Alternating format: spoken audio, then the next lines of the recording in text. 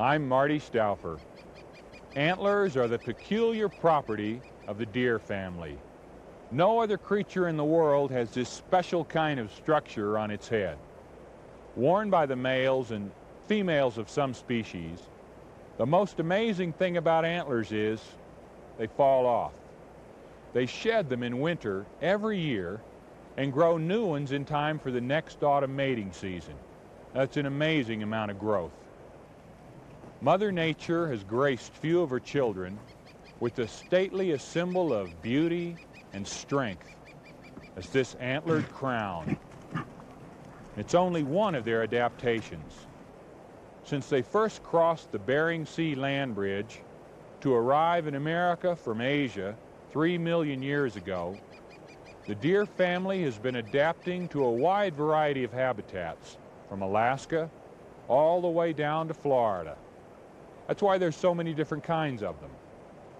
The family of deer, elk, moose, and caribou have only a few members which are endangered.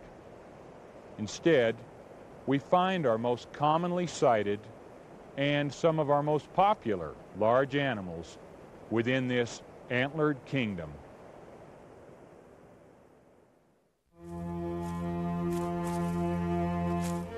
Commonly sighted, but uncommonly elegant, the deer are truly a royal family. The caribou, antlers fit for a king.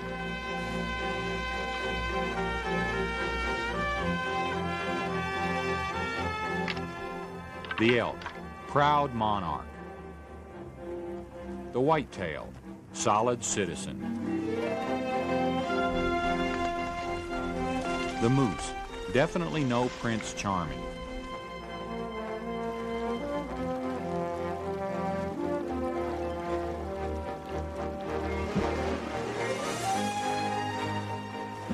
But what is this fawn? Bambi, garden pest, or venison?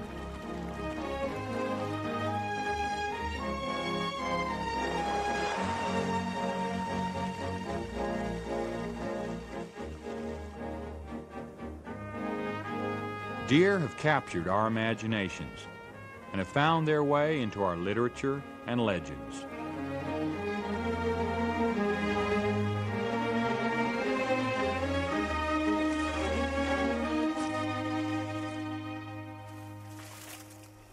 The tiny key deer qualifies as a living legend. They were nearly extinct several decades ago, their numbers down to an all-time low of 30. A sanctuary was established, and today 300, maybe even more, roam the Florida Keys.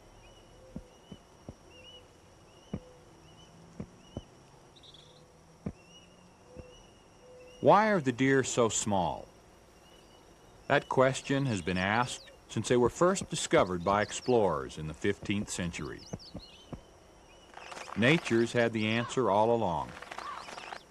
Instead of having the species disappear forever, she made them smaller so they would not overburden their fragile environment.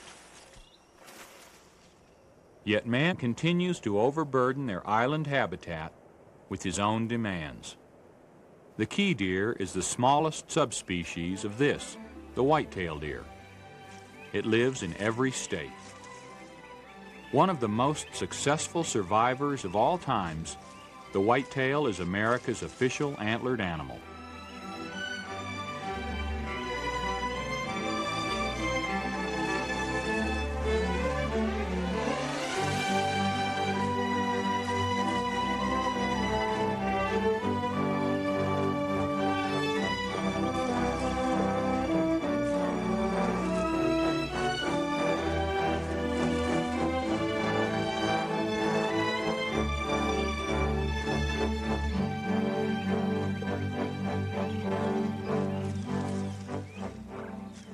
This species is the most adaptable, most numerous, most widely distributed, and most important large mammal on the continent. I'm always inspired by the sight of a tender newborn fawn or a graceful bounding dove. Her white tail, at once a namesake, warning signal, and wild flag of freedom. The black-tailed deer inhabits coastal areas from California to Alaska. It's related to the mule deer.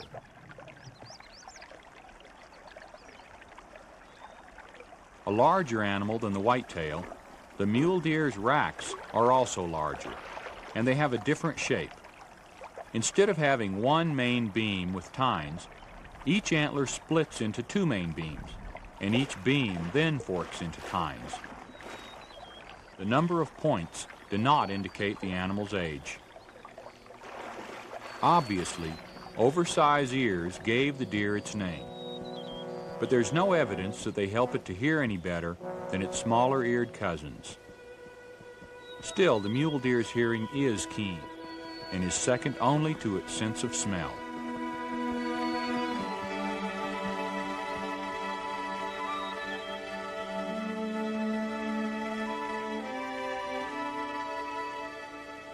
For one of the most preyed upon animals, sharp senses are vital. The deer prefer open areas with some cover nearby. Far from the fringes of civilization, these Rocky Mountain foothills are also home for one of North America's largest predators, the mountain lion, or cougar.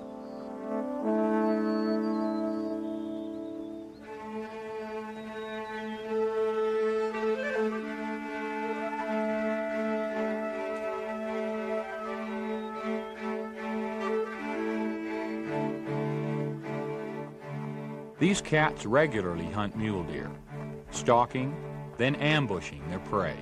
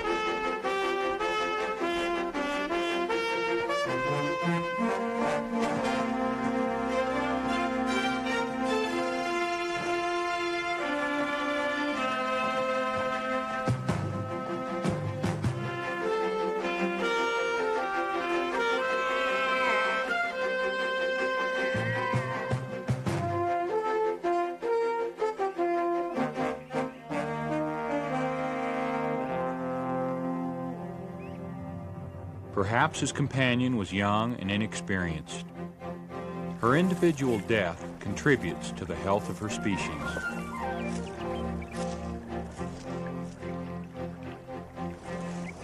The unsound and unwary animals are taken, leaving the fit and alert to carry on.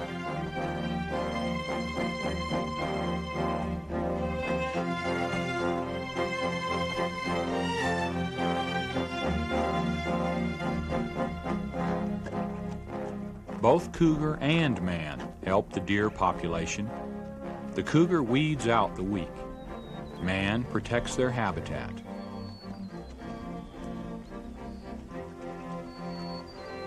The mule deer is important prey for the wild and the civilized predator alike.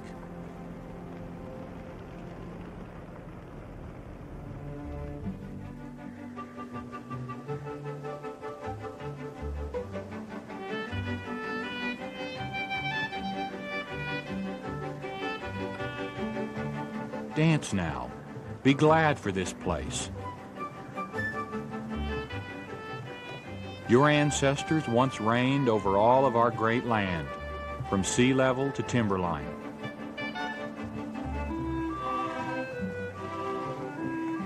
These mountains are your retreat. This glorious refuge, Yellowstone National Park, where you can live free forever.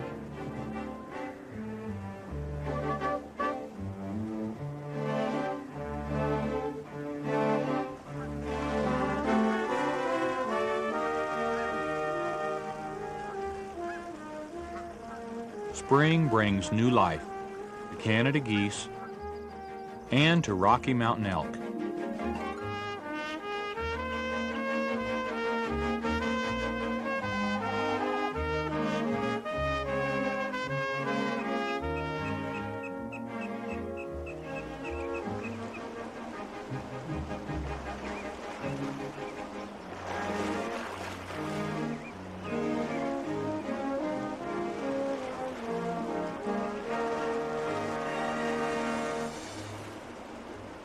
Food is plentiful in the summer highlands, and for several hours each day, the bull grazes, his growing antlers now covered in velvet.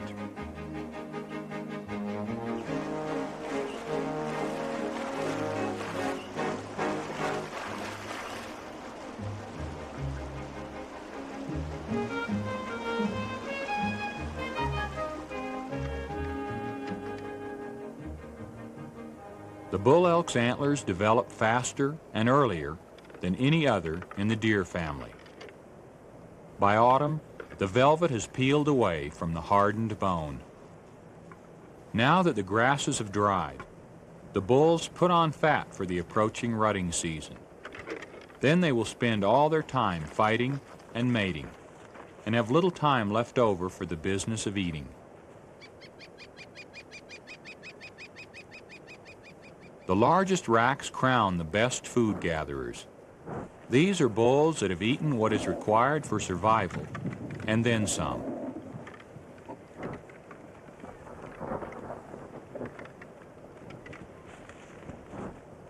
Energy spared from their pure body needs goes into luxury items, like enormous headgear.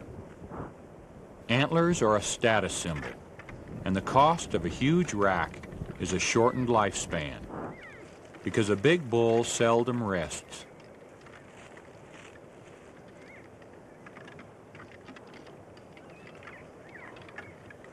He is constantly fighting and breeding, maintaining his superior position within the female harem and the male hierarchy.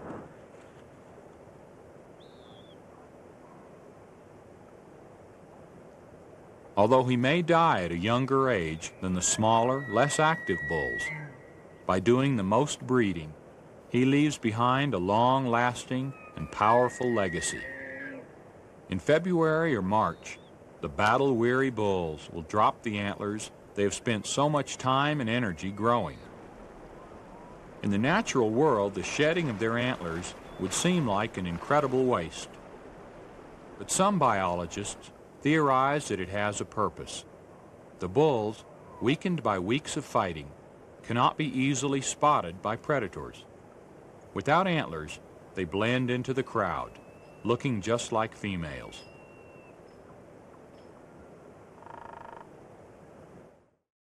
I think that's an interesting thing. This one piece will make 52 layers. Watch on mobile devices or the big screen, all for free.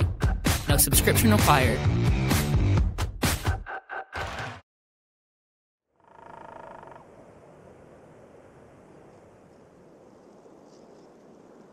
The smaller, paler tule elk exist entirely within several refuge areas in central California.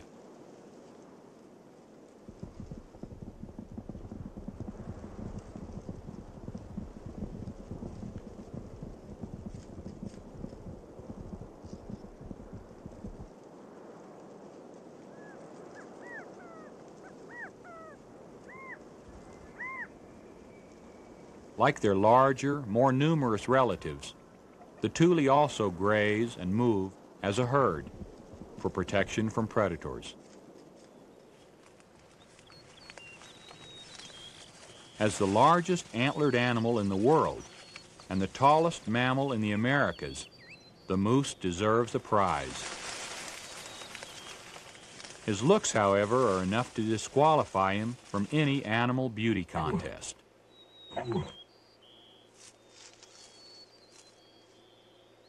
Is there a reason for his homely face? His overhanging upper lip does help him to grasp food, but no one can figure out the reason for his beard.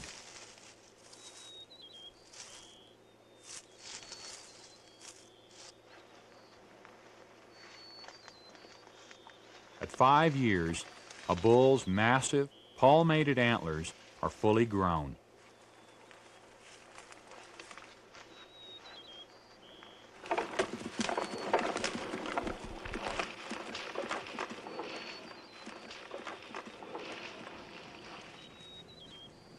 The winner does not collect a harem. Instead, he mates with one female at a time.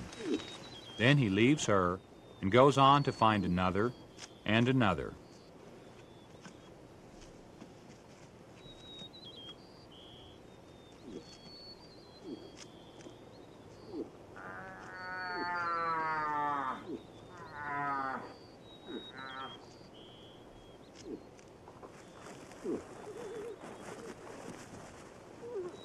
The secret to success lies in sniffing out which female is ready to breed and when.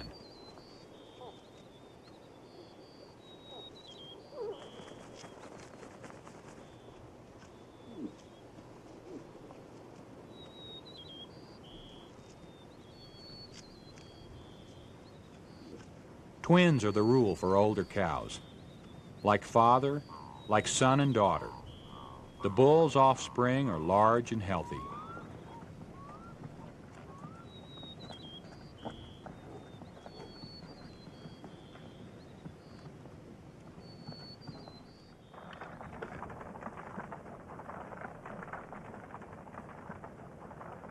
This is the most endangered large mammal now living in the United States, the woodland caribou.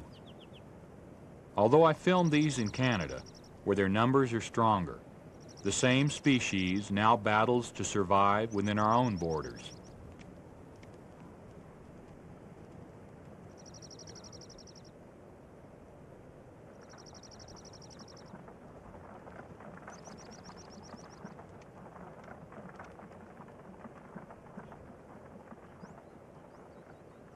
Only about a dozen remain in Idaho. That number is inexcusable and sad, especially since they once inhabited all the northern states: Washington, Idaho, Montana, Minnesota, Michigan, Vermont, New Hampshire, and Maine.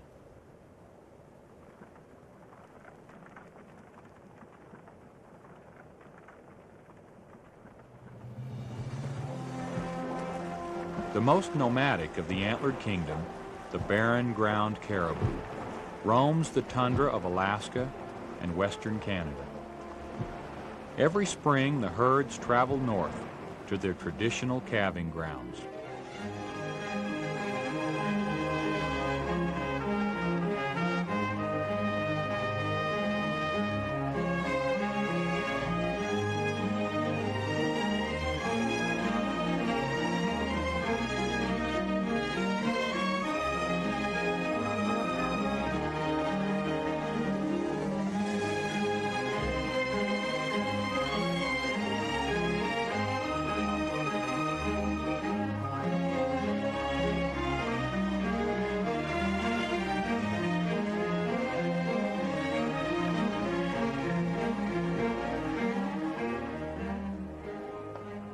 Hardship is as old as this ancient tundra and as young as this newborn calf.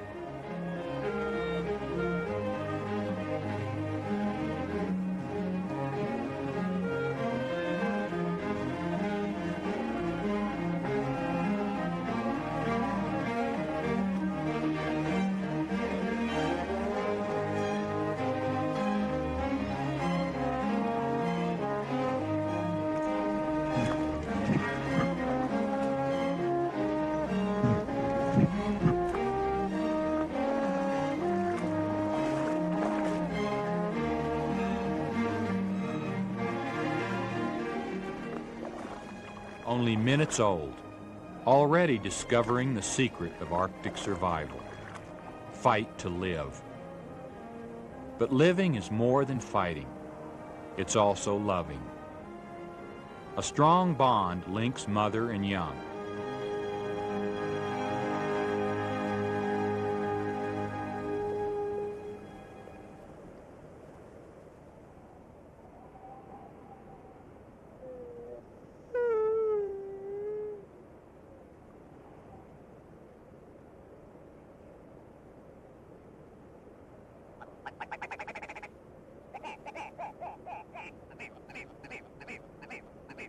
Wolves continually follow the caribou herds. For a flock of ptarmigan, escape is only a wing beat away.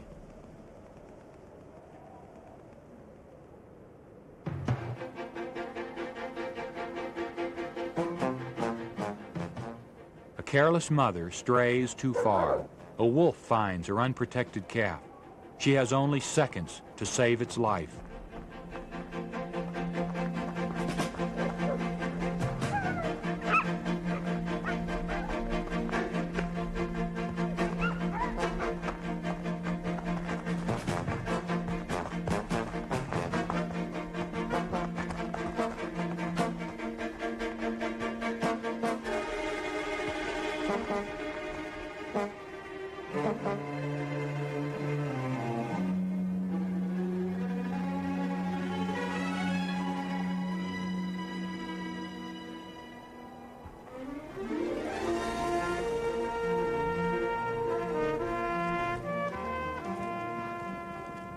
Born within days of each other, caribou calves greatly outnumber their predators.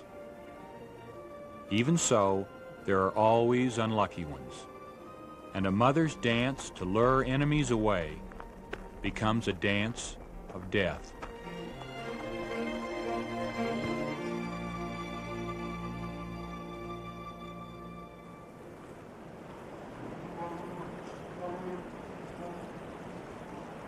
A female grizzly and her cub in caribou country.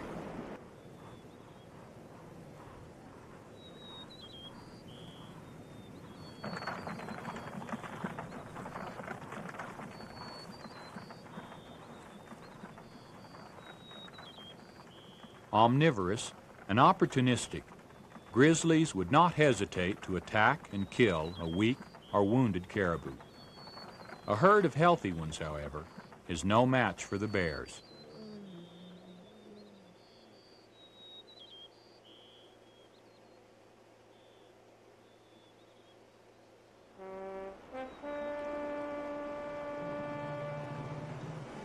The caribou move on, as they always have and always will, forever searching for food in this land of long winters.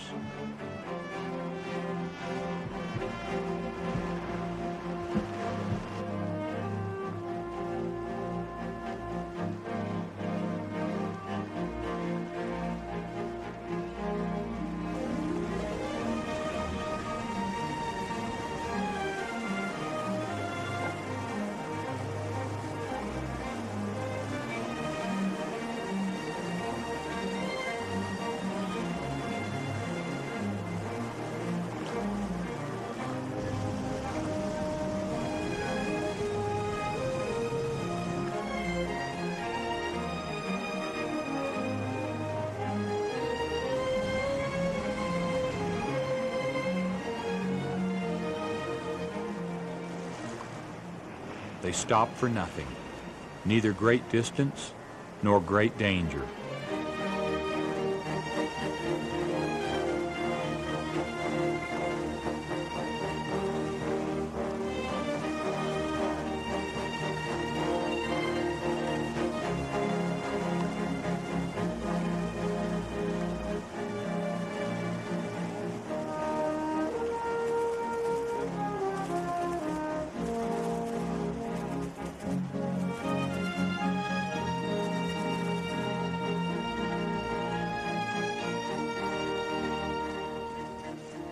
The journey of 600 miles ends for a while, but the caribou continue their enduring tradition.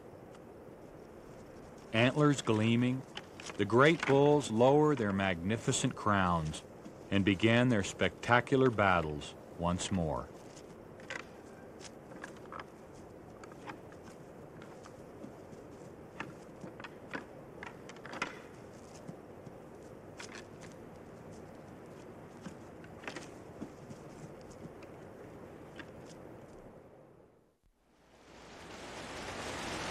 A set of antlers can be a deadly weapon in a sparring match between males.